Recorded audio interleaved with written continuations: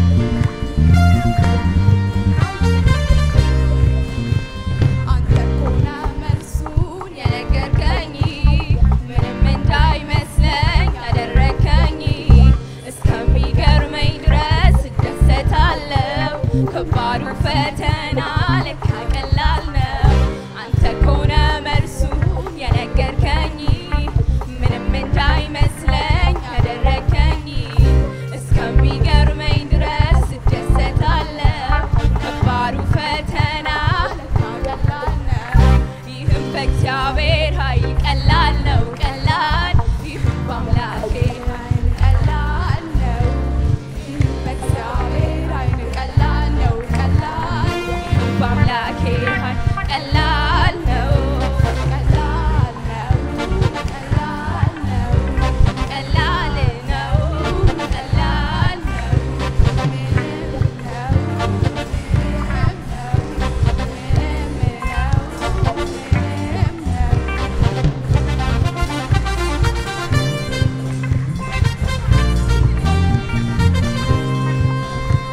ከባድ የሚባል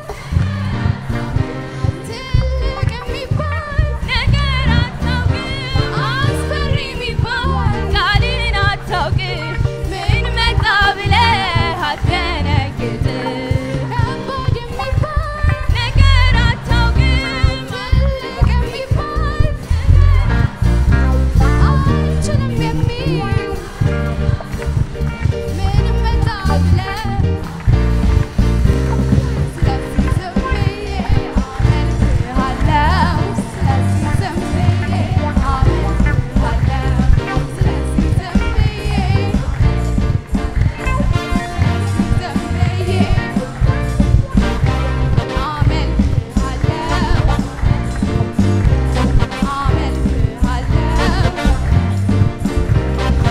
እደሰታለሁ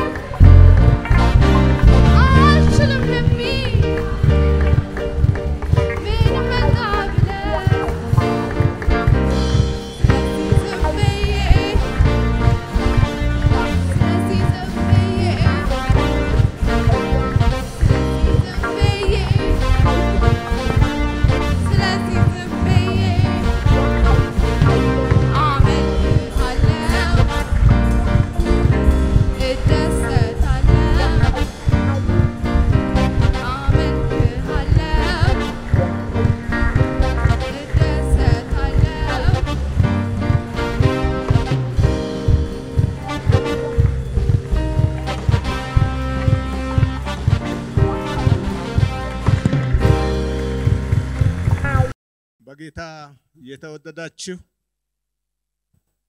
የላፍቶ ሕይወት ቤተክርስቲያን ምእመናን አገልጋዮች መሪዎች እንዲሁም ከሌሎች አብያተ ክርስቲያናት ዛሬ ልዩ የሆነውን የመድኃኒታችን የጌታችን የኢየሱስ ክርስቶስ ልደት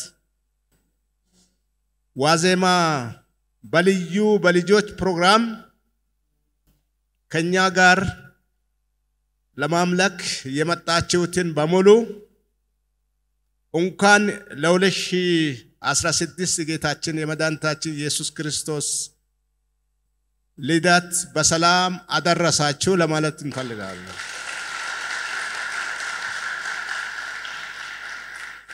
በሉቃስ ምዕራፍ 2 ቁጥር 10 እና 11 በመላእክቱ በገብርኤል እንደተነገረ ዛሬ በዳዊት ከተማ መድኃኒት የሚሆን ክርስቶስ የሆነ ተወልዶላቸዋል ተብሎ እንደተበሰረ ይህም ደግሞ ለኛ ለመዳናችን እንደዚህ አበን የተገኘነው ኢትዮጵያዊ ልብስ ስላማራ ሳይሆን ጌታ ኢየሱስ ክርስቶስ አበባ አድርጎ የዘላለምን ሕይወት ስለሰጠን ስሙ የተመሰገነ ይሁን።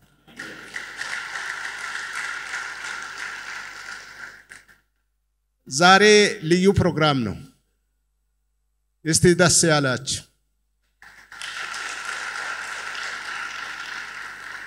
ልጆቻችን በዚህ ሁኔታ ሲያገለግሉ ትውልዱ ደግሞ በእግዚአብሔር ፊት ሲታነጽ የነገ ትውልድ የዛሬ አበቦችን ስናይ በእውነት እጅግ ደስ ይላል። የጌታ ስም የተመሰገነ ይሁን። ዛሬ ልዩ ፕሮግራም ነው። ቅድም እንዳልነው በአብዛኛው በልጆች አገልግሎት የሚሸፈን እነዚህ የልጆች መምህራን ይወልዱን ሲቀርጹ የነበሩትን ዛሬ ደግሞ ፍሬውን የምናይበትን ጭምር የሚሆነው በጣም ደስ ይላል። የወጣቶች መሪዎች የልጆች መሪዎች እንኳን ደስ አላችሁ እያልኩ በተለይ ዛሬ ደግሞ የሚያገለግሉን በዋዜማው መልካም በሆነ ሁኔታ በሚያስደንቅ ሁኔታ እነሱ ስለሆኑ በእውነት በልጆቻችን ለመገልገል እንኳን ጌታ አበቃን። ይህንን ካልኩኝ ሌላው ደግሞ ደስ የሚለው ፕሮግራም የኢትዮጵያ ሕይወት ቤተክርስቲያን የቴሌቪዥን አገልግሎት ለማካሄድ ብዙ ስትለፋ እንደገና ስታስብ ስትጸልይ የነበረው ያ የቲቪ አገልግሎት ሕይወት ቲቪ አገልግሎቱን ከጀመረ ትንሽ ቆይቷል። ዛሬ ደግሞ ከኛ ጋር ሆነው እኛን ሊያገለግሉና ሊገለገሉ በመካከላችን አሉ። ጌታ ስሙ የተመሰገነ ይሁን። እንደገና ደግሞ በሌላ ሁኔታ ዛሬ ልጆችም የሚሰጡበት ይሆናል። እነዚህ ፕሮግራሞች ምናልባት ሲዘረዘሩ ብዙ ሊሆኑ ይችላሉ፣ ግን ጊዜውን ጠብቆ ቶሎ ስለሚካሄዱ በዚህ እንግዲህ እግዚአብሔር ጊዜውን እንዲባርክልን እግዚአብሔር የበረከት ጊዜ እንዲያደርግልን ሁላችን ምኞታችን ነው። ጌታ ስላደረገው ነገር ሁሉ ስሙ ይባረክ።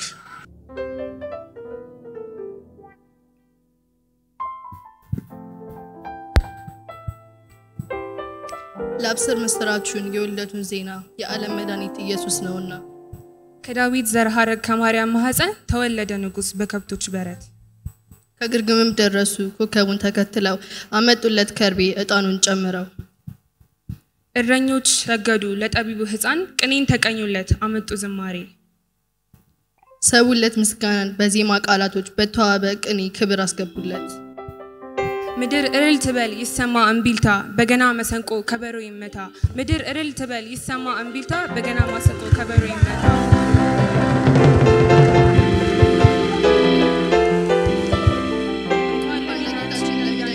ኢየሱስ ክርስቶስ የልደት በዓል በሰላም አደረሳችሁ።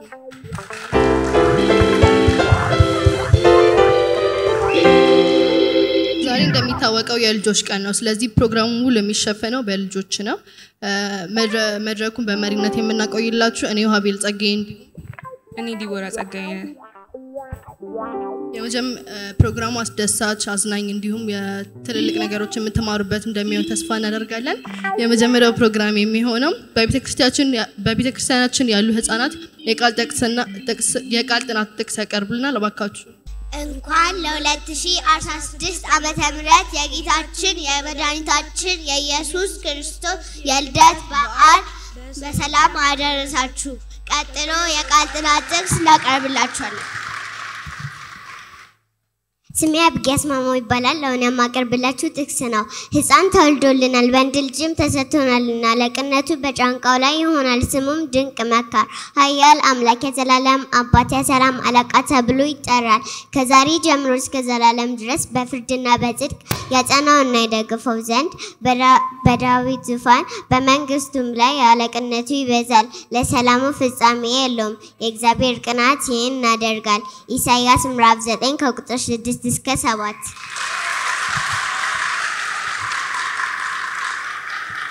ስሜ ሎዛ ጸጌ ይባላል። አሁን ማቀርብላችሁ ጥቅስ በስድስተኛው ወር መልአኩ ገብርኤል ናዝሬት የምትባል ወደ ገሊላ ከተማ ከዳዊት ወገን ለሆነ ዮሴፍ ለሚባል ሰው ወደ ታጨች ወደ አንዲት ድንግል ከእግዚአብሔር ዘንድ ተላከ። የድንግሊቷም ስም ማርያም ነበር። መልአኩም ወደ እርሷ ገብቶ ደስ ይበልሽ ጸጋ የሞላብሽ ሆይ ጌታ ካንቺ ጋር ነው፣ አንቺ ከሴቶች መካከል የተባረክሽ ነሽ አላት። ሉቃስ ወንጌል 1 ቁጥር 26 ከ28 ስሜ ዲዲያ ሙልጌታ ይባላል። አሁን ማቀርብላችሁ ጥቅስ ነው።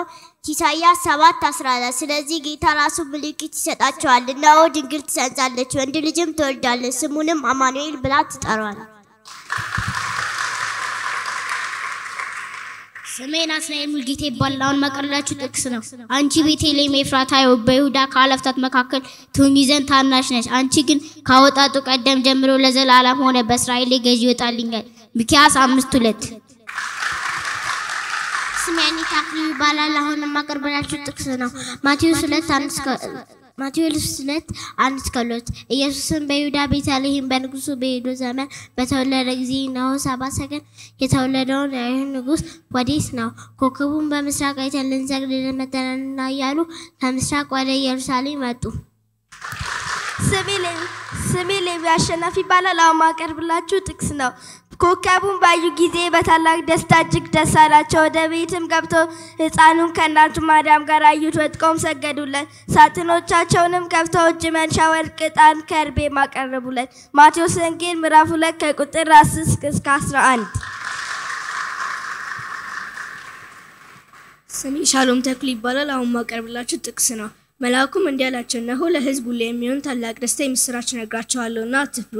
ዛሬ በዳዊት ከተማ መድኃኒት እርሱም ክርስቶስ ጌታ ተወልዶላችኋልና ይህም ምልክት ይሁንላችሁ፣ ሕፃኑ በግርግም ውስጥ ተጠቅልሎ ተኝቶ ታገኙታላችሁ። ሉቃስ ምዕራፍ 2 ከቁጥር 10 እስከ 12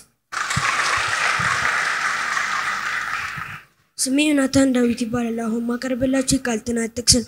መልአኩ እንዲህ አላት፣ ማርያም ሆይ በእግዚአብሔር ጸጋ አግኝተሻል፣ አትፍሪ፣ እነሆ ትጸንሻለሽ ወንድ ልጅም ትወልጃለሽ፣ ስሙንም ኢየሱስ ትይዋለሽ። እርሱ ታላቅ ይሆናል፣ የልዑል ልጅም ይባላል። ጌታ አምላክ የአባቱን የዳዊት ዙፋን ይሰጠዋል፣ በያዕቆብ ቤት ለዘላለም ይነግሣል፣ ለመንግስቱም መጨረሻ የለውም። ሉቃስ 1 ከ30 እስከ 33 ስሜ ፌቤን ንጋቱ ይባላል። አሁን ማቀርብላችሁ ጥቅስ ነው። ከዚህ በኋላ ሄሮድስ 70 ሰገልን ጠርቶ በሰውር ጠርቶ ኮከብ የታየበትን ዘመን ከነርሱ በጥንቃቄ ተረዳ። ወደ ቤተልሔም ሰደዱ፣ ሂዱ ስለ ሕፃኑ በጥንቃቄ መርምሩ፣ ባገኛችሁትም ጊዜ እኔ ደግሞ መጥቼ እንዲሰግድልኝ ንገሩኝ አላቸው። እነርሱም ንጉሱን ሰምተው ሄዱ። እነሆም በምስራቅ ያዩትን ኮከብ ሕፃኑ ባለበት ላይ መጥተው እስኪቆም ድረስ ይመራቸው ነበር። ማቴዎስ ወንጌል ምዕራፍ 2 ከቁጥር 7 እስከ 9 ብራመራራማችን በጌታ ተገፈፈ ጨለማችን በጌታ ኃጢአት ታስሮ መሰቃየት